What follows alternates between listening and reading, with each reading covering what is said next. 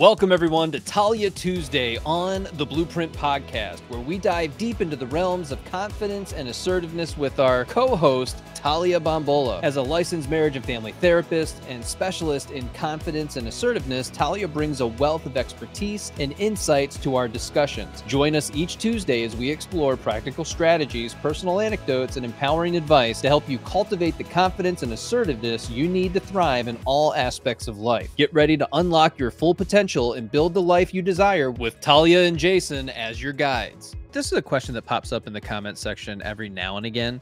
What is limerence, and what does it look like with someone who has an avoidant attachment? So first question for the limerence piece. Limerence is a state of being, emotional, mental, or otherwise, where you become obsessed. It's usually one-sided, but sometimes it's two-sided when you're in the beginning stages of a relationship, and you have this obsession and this infatuation with usually the idea of the person, not the person necessarily themselves. So there's usually three phases that a person works through. Like I mentioned, infatuation is the first phase, you recognizing all their positive qualities. I like to joke with my clients, you think the sun shines out there, you know what, and the world revolves around them, and you're fascinated by them, and they can do no wrong. You pedestalize them. Then there's crystallization. That's when we notice the lack of sleep, the obsessive thoughts, the anxious thoughts, and the ecstasy of just being near them or thinking about them. You have this high that comes out. And then the last phase is usually the deterioration, which is when the idealization of that object in analysis, not that we're calling a person an object, but it's the object of your limerence, it wears off, and so do the intensity of the feelings. And that usually happens about 18 to 24 months into a relationship. And then you decide if you want to make it a more long-term committed relationship, if that even gets that far. Some relationships do not get to that committed stage because they break off around 6 to 8 months. Around 15 months is usually another marker we see, because women are like, if you haven't turned us into a wife by then, or if we haven't turned a boyfriend into a husband, it's expired. Like the pumpkin hour has happened, we're done. And then 18 to 24 months, the masks have fallen off. You genuinely know who that person is. Then you make the decision once the hormones have leveled out, like, can I be with this person long term, if that's what you're really wanting in a relationship. So limerence is something that anybody can feel. It doesn't mean that everybody will have that infatuation in the beginning. And what it looks like with an avoidant is usually when the person is anxious, they especially pedestalize the avoidant person, because there's in the gap between what you know about them and what you're fantasizing them to be is all that space to paint the picture of what you think your life could be like. It's the Homer Simpson meme where the person's walking down the stairs in the wedding gown after one date and they're like, oh, but they are all these things. And then as a therapist, I'm like, who said that though? They're like, well, I think.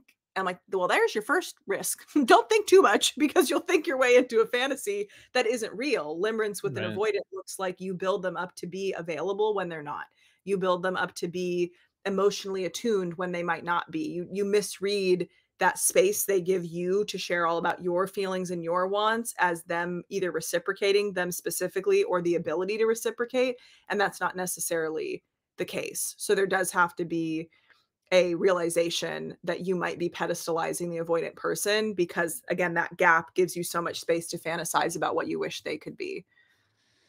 Yeah, and that fantasy and that idealization feels so good to the Mhm. anxious attacher, Like a because drug.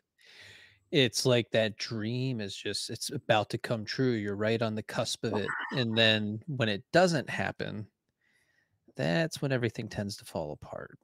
Mhm. Yeah, And and so you notice. Yeah. is there devaluing that comes along with that when the other person doesn't live up to the idealized version? Like, if the person's anxious and Yeah. the avoidant is their limerent object. Yeah, I would Mhm. say it's not like the devaluation discard phase that people I roll my eyes because it's, so overdiagnosed by unqualified people on social media for narcissistic personality disorder, and so I'm Oh, not talking yeah. about that kind of devaluating. No, no, no, no, like, you're When they've so fallen off. upset and Yes. disappointed that Well, now they've fallen off I the have to pedestal. make you Yeah. bad. Yes. So Yeah. in object relations theory and psychoanalysis, we all have the ability to see ourselves. We don't always. technically we have the ability to see ourselves as both good and bad parts, good and bad object. And I'm not calling people objects, but that's the theory. So Yes. when you view somebody entirely as a good object and you're still in that phase and they do something bad object, you're like, you write it off. You're like, no, they couldn't possibly have meant it for that reason. They did it for this. So you keep valuing and pedestalizing them because you if you had to see them as a bad object, then you'd have to face your own bad object parts, which is half the reason why relationships are so enamoring because they allow us to escape our own stuff that we haven't learned how to sit with yet. So if this person is consistently the good object and I can only focus on them, it avoids my pain and owies and my bad parts. And then when they do enough, right, and the hormone shift starts to happen, they naturally will fall off the pedestal, or you find out too much, you can't possibly keep them on a pedestal because you'd be selling yourself short and you know it, that they become a bad object. And it's the splitting, right? It's like they're good, they're bad. They're all good, they're all bad. They once they shift into an entirely bad object in your mind, it's very difficult for committed love to follow, mainly because you've created this monster version of them that you can't unsee. And so your brain is like, well, we have to keep ourselves safe from that person by thinking they're the worst person in the world. How many comments do you see all over Instagram? You probably see a ton because your content is entirely geared towards this. They're the worst, they're the this. It's like you're just saying that to make yourself feel better. Like all of this is based on a fantasy you had of this person. You're now saying the best person in the world 2 months ago is the worst person ever. Like that's not realistic. Like it's all delusion. So they do become a bad object and the person can't value them anymore as the pedestalized object because it's too painful. So they technically, I guess, would be like taken off and then they find a new object to pop up there. Oh, this person will be different. Not unless you've gone to therapy and done the inner work. You're just going to Yeah. project onto the next person. Then that pattern continues. Yeah, I will say though, people are coming around to my content. that is true. And They've I'm they've s glad. they've Yeah, started reading the captions and good. recognizing that you gotta go beyond the meme. Yeah, it's Otherwise, necessary. you're gonna feel a lot of feelings you don't wanna feel. Mhm. And then Yeah. just rage vomit into the comment section. Yeah, It's getting less and less. It's that's been good. good. Yeah. Good. I will say a big part of that whole experience of limerence ultimately becomes you being the perpetrator and breaking your own heart in Yeah. that process. Mhm. And so people often get confused when I say, "Well, what do you mean you're breaking your own heart?" Well, this is exactly what we're talking about when you have this massive expectation of the way things are going to be and the way that they're going to happen. And 10 months from now, this is going to happen. And we're going to do this thing and it's going to be amazing. And you're planning all these things in advance because you already pre-qualified this person before you even started dating them because you swiped right and they looked amazing and everything was perfect and it was wonderful. And it just fits into this wonderful and amazing story that nobody could ever truly live up to. Correct. And then you hit that point of, that fantasy starts to fall away after that 12, 18 months, whatever it is. Mhm. And then you're left disappointed. And, Mhm. unfortunately, that's a lot of what's happening in the comments section a lot of the times, because people have idealized that person. They're not ready to give up that story yet, even though you're no longer together. You don't see each other. You Mhm. don't talk. You don't talk to each other, and it's been months to years, and you're still holding on to a particular story. So, what would you tell somebody who's still holding on to that story? Can I be brutally honest? Yeah, I mean, yes. It's not mean to the person. It just dawned on me. If you are struggling with that story, truly the best thing that you can do for yourself is go to therapy and work on your relationship with your parents.